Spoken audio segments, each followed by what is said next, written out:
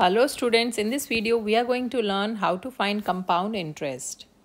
The question says find the compound interest on rupees 100 for 2 years if the rate of interest is 10% per year. So first of all, in these kind of problems we should first write whatever is given in the question. So let's write whatever is given. Given is the principal, which is 100 rupees. Time is given as 2 years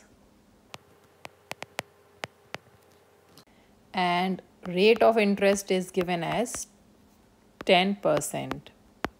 So here we will first find the amount after 2 years. The formula for amount is P times 1 plus R upon 100 whole raised to power N or T, where P is the principal amount, R is the rate of interest, N is the number of years and A is the amount. So let's find the amount.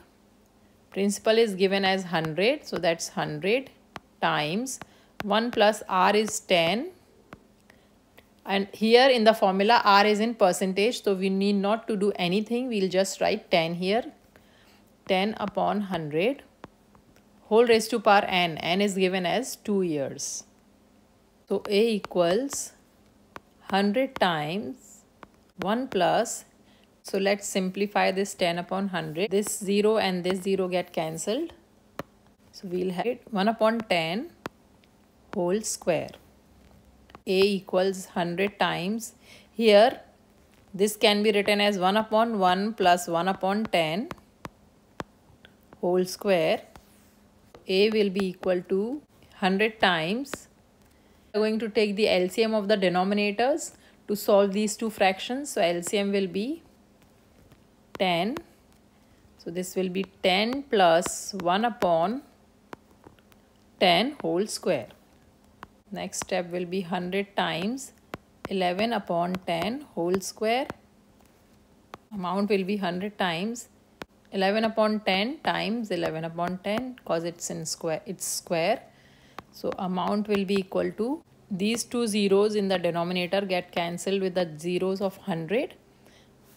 So we now have 11 times 11 in the numerator, which is 121. So amount comes out to be 121. Now we have to find the interest or compound interest. Compound interest will be amount minus principal.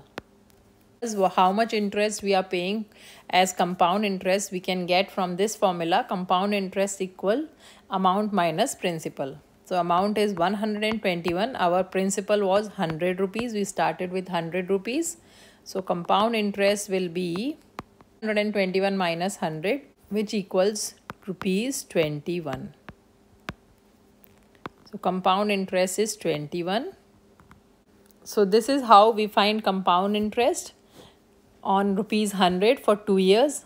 I hope this video is helpful to you. If you like the video, please hit the like button and subscribe to my channel for more math videos. Thanks for watching.